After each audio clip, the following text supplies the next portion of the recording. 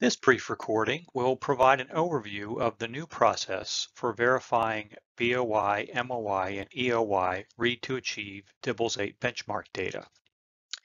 To begin the process, the Office of Accountability and Testing transfers your DIBELS 8 benchmark data to your PSU's testing coordinator. Your testing coordinator can retrieve the files from the secure shell in the 2023 K3 data folder. The DIBELS 8 benchmark data is sent in two separate files. The first file is called the K3AUDIT file. This file contains the student level data for all students who tested or were expected to be tested with DIBELS 8 for each benchmark window, beginning of year, middle of year, and end of year. The file name will be as displayed on the slide with the three hashtags representing the testing window and the three asterisks representing the PSU code. In this example, the file would be named K3AUDIT_BOY_010. We will now do a quick review of the K3AUDIT file description. This document was linked in the RtA DIBELS 8 benchmark assessment data verification process document that was attached to the notification email. Many of the column names will be self-explanatory, such as LEA code, last name, and first name. In this section, I would like to point out that collection code represents the benchmark period, and grade represents the grade level in which a student was enrolled in PowerSchool on the last day of the benchmark assessment window. In this section, there are several columns that I will elaborate on. Date_first contains the first date of the district or school benchmark window as it is recorded in MClass. Date_last contains the last date of the district or school benchmark window as it is recorded in MClass. ENR_any contains a yes or no flag that indicates if the student was enrolled on any date during the benchmark window. Test_in_window contains a flag that indicates whether or not the student was tested within the school's approved benchmark window. The cell will be blank if there was no test found for this student. Admin_date is the date on which the student was assessed. Grade_mismatch contains a flag that indicates if the grade in which the student is enrolled in PowerSchool does not match the grade level of the assessment that was provided. For example, if the student is enrolled in the first grade in PowerSchool, but they were assessed using the kindergarten assessment level in MClass, there will be a Y in this field. The second file is called the K3PART file. This file can also be retrieved by your testing coordinator from the secure shell in the 2023 K3 data folder. This file contains a summary of data on assessment participation rates, as well as summary data on test records that may have issues. The file name will be as displayed on the slide, with the three asterisks representing the PSU code. In this example, the file name is K3PART 010. We will now do a quick review of the K3PART file description. This is also part of the document that was linked in the RtA DIBELS 8 benchmark assessment data verification document. Again, the collection_code column represents the benchmark period. Level represents either the LEA or school level data. It is important to note that unlike in the K3AUDIT file, in the K3PART file, grade represents the grade level of the assessment that was administered to the student, rather than the grade level the student is enrolled in PowerSchool. The DEN column is the denominator and represents the total number of students that were enrolled in PowerSchool at any point during the benchmark window.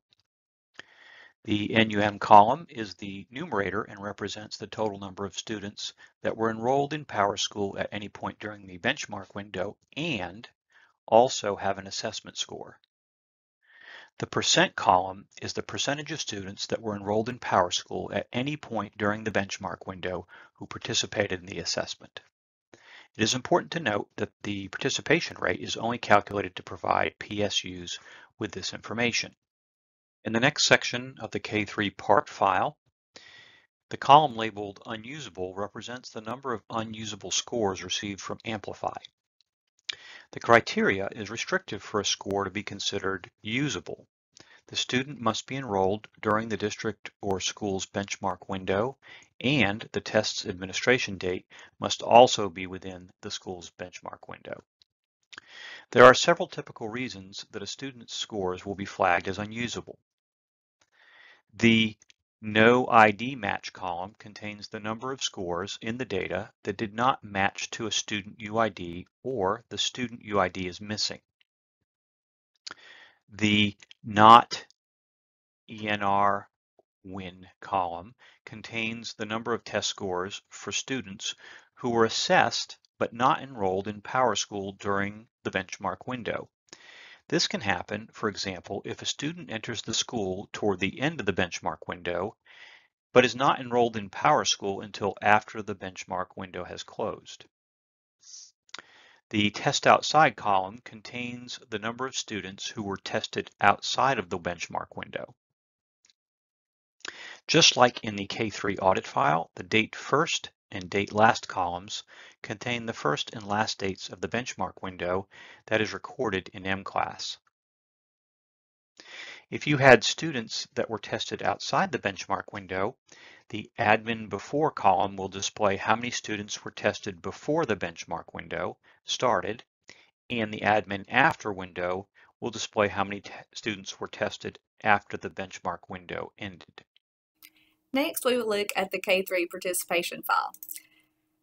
The first column represents the reporting year. So for the 22-23 school year, this would be 2023. The collection code represents the test cycle. So it will show either beginning of year, middle of year, or end of year.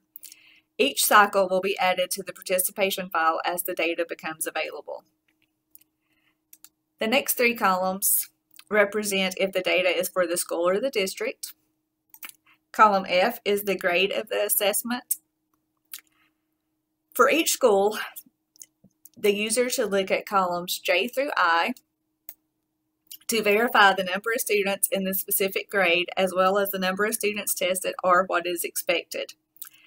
The percent participation can also be filtered to look for specific issues. So to turn on the filter, we go to Sort and Filter and then click Filter, and you will see an arrow appear beside each of the column headings. You can then use that arrow to sort the data or look for specific instances of the data.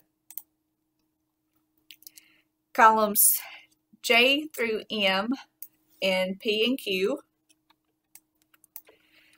indicate the number of students with each indicated issue. The K3 audit file can then be used to identify the particular students listed.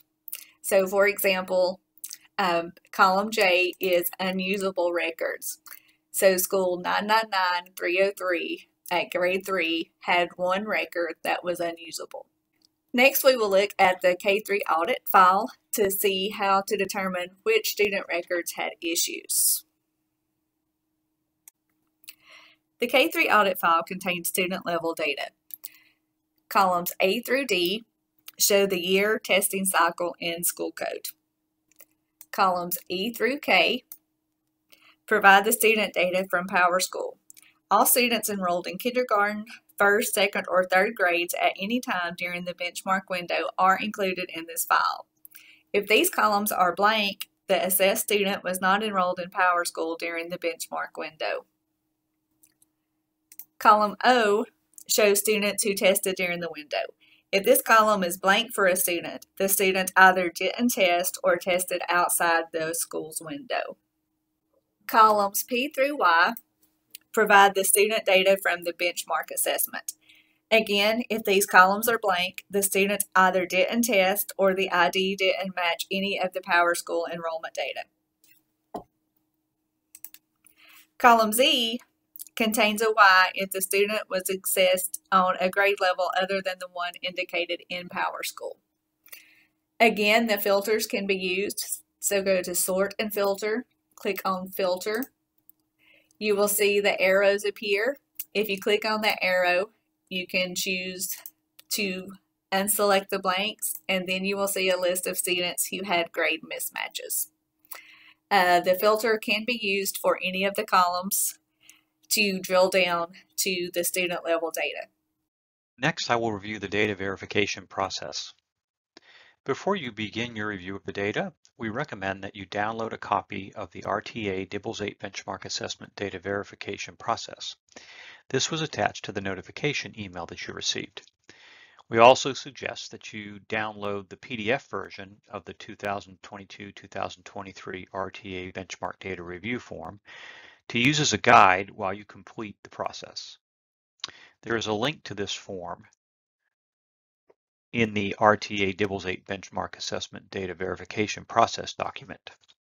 Once you've downloaded the 22-23 RtA Benchmark Data Review questions and the review process, you are ready to review the K3PART file. First, compare the number of students enrolled in PowerSchool at any point during the assessment window, which is the denominator in column G, with the total number of students assessed in the numerator in column H. And look at the percentage of students assessed in column I. Do these counts look accurate to you? Is this what you expected to see? And does there appear to be any missing data or any other discrepancies? It's important to note that students in the Extend standards and students in DLI classrooms who were not assessed with the English version of DIBELS 8 are included in the total number enrolled in PowerSchool at any point during the assessment window and will be reflected in the denominator in column G. Next, look at the number of unusable assessment scores in column J. Were any students' tests flagged as unusable? If yes, refer to the K3AUDIT file to see. Are there any students with missing or inaccurate IDs in column K? Are there any students who were assessed but not enrolled during the assessment window in column L? Are there any students who were assessed outside the assessment window in column M? If so, please share additional details in the review form. Finally, check to be sure that the benchmark window dates in column N and column O are accurate. Now that you have completed your review, go to the live 22-23 RtA Benchmark Data Review form using the link provided in the RtA Benchmark Data Review process document that you received in the notification email and enter in your responses. If you have identified potential discrepancies in the data, your OEL regional consultant will be contacting you to assist you in resolving these. If you have any questions about this process, please contact your OEL regional consultant for support.